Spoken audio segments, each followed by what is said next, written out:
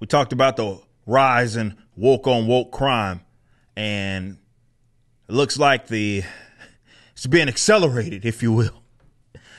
We have some more, yet another example. The one I talked about the other day, you have Disney going against what's the chick's name? Scarlett Johansson. Just drew a blank there.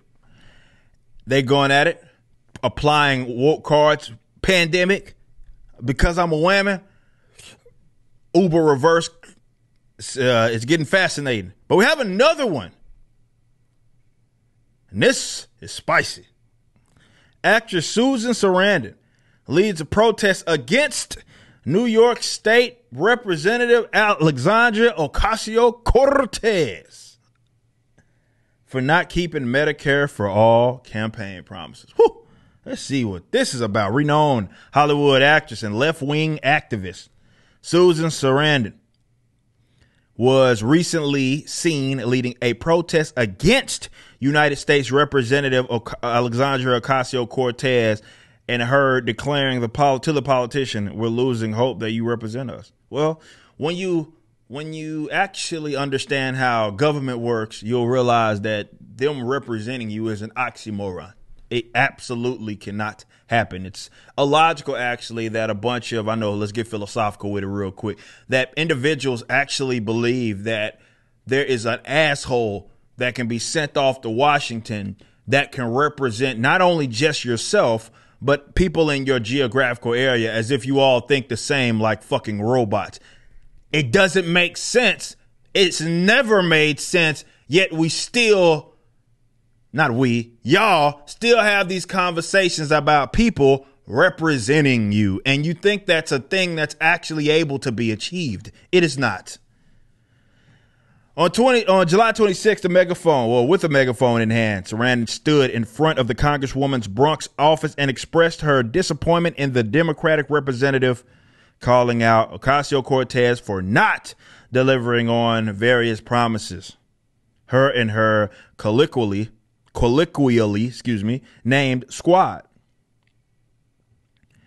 According to reports, Sarandon said, "I'm here to say the squad, and especially AOC, dropping names, bam, who did make a lot of promises, that we still have faith in you and we would like to see if you have a better plan than we've been able to see. Please share it." Basically saying, what are receipts? If there's a pathway that you've got that we're not aware of, please share it, because we're losing hope that you represent us. And it's so difficult for people that are independent to get elected in the first place. Well, she's not an independent. She's just a Democrat.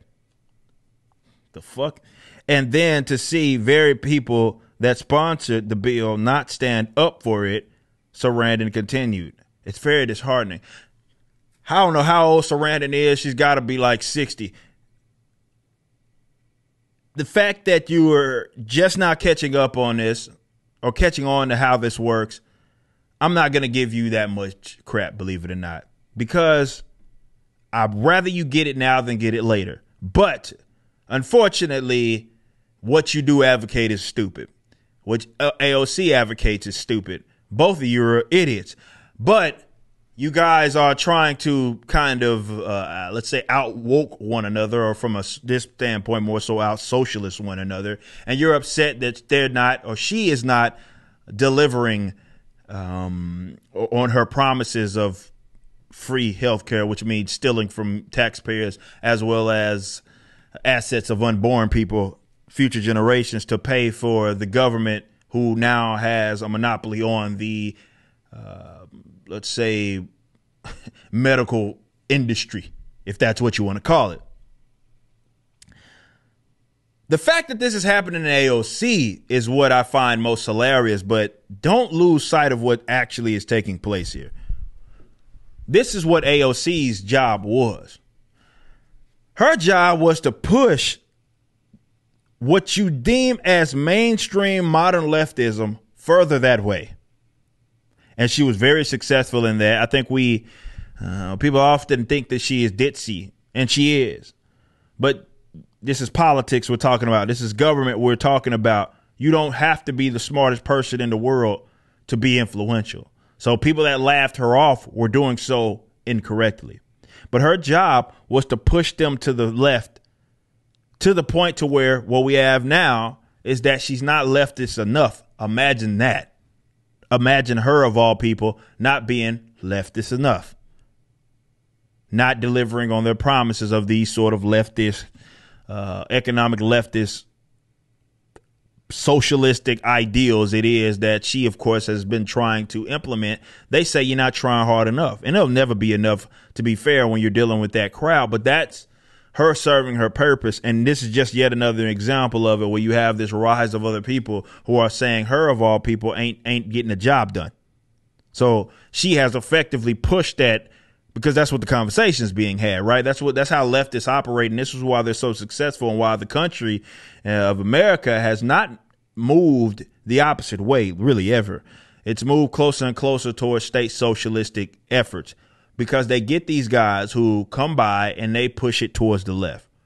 And at that point, you have another guy that comes behind them. Maybe it's a decade after the fact, Bernie Sanders of the world. They push them further to the left. They claim to be independent, but they vote right alongside the other Democrats. And definitely when they have a more national presidential run, they run as Democrats anyway. Their job is to push them further that way.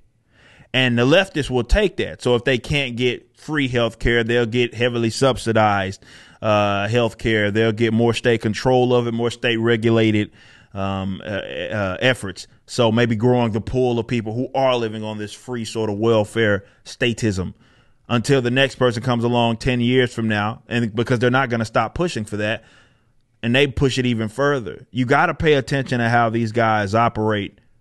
AOC, all this does is show me, now that they put her in her crosshair, or their crosshairs, all that does is show us that AOC was successful in what her purpose was. And that was pushing that demographic, or that the mainstream authoritarian left, further to the absolute left. Pay attention. She's ditzy. But I told y'all when she was even first elected, she was dangerous, because she represents an entire generation. And that, unfortunately, is mine. Her and I are the same age. But she represents an entire generation of brainlets who believe that it is the state's job to take care of you, play mama and play daddy. But she is serving her purpose, serving it very well, by pushing the mainstream conversation to the left. And the rise of activists that are now criticizing her goes to show exactly that. Because at some point, well, the AOCs of the world, they become what is deemed mainstream. They be for leftism. They become the establishment, if you will. Should have been paying attention to her. She's dangerous. She crazy as hell. She ditzy. And she's a dangerous son of a gun. You just watched a clip from my podcast, For Cannon's Sake.